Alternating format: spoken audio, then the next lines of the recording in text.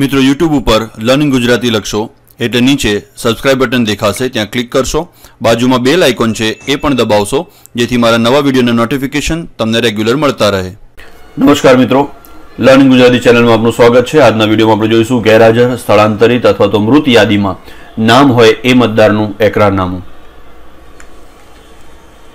અહીંયા આપણે ગેરહાજર સ્થળાંતરિત અને મૃત યાદીમાં નામ હોય એવા મતદારે કરવાના એકરારનો એક નમૂનો છે।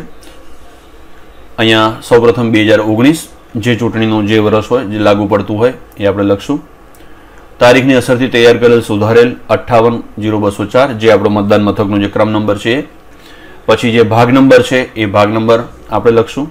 અને ત્યાર પછી હું એ બાબતની માહિતગાર છું કે ચૂંટણી બીજાનું નામ ધારણ કરવું એ ભારતીય દંડ સંહિતાની કલમ 171(6) હેઠળ ચૂંટણી અંગે ગુનો છે, બરાબર। આ રીતે કરીને મતદારની સહી, જે મતદાર અહીંયા આપણે ગેરહાજર અથવા સ્થળાંતરિત મૃત યાદીમાં ભૂલથી એનું નામ ત્યાં આવી ગયું છે અને મતદાર પોતે પુરાવો રજૂ કરે છે અને તમે જુઓ છો કે મતદાર સાચો છે તો આપણે આ એકરારનામું કરાવવાનું રહેશે। મતદારની સહી, અંગૂઠાનું નિશાન, એ મતદારનું પૂરું નામ અને આથી પ્રમાણિત કરવામાં આવે છે કે ઉપરોક્ત નામવાળા મતદારે મારી સમક્ષ ઉપર પ્રમાણેનો એકરાર કર્યો છે। મતદાન જે મથકના પ્રમુખ અધિકારી છે એમની સહી, મતદાનનો જે ક્રમ અને નામ છે એ આપણે લખશું અને નીચે આપણે તારીખ લખશું। આ રીતે મિત્રો અહીંયા ગેરહાજર સ્થળાંતરિત મૃત યાદીમાં નામ હોય એવા મતદારે એકરાર આ રીતે કરવાનો રહેશે।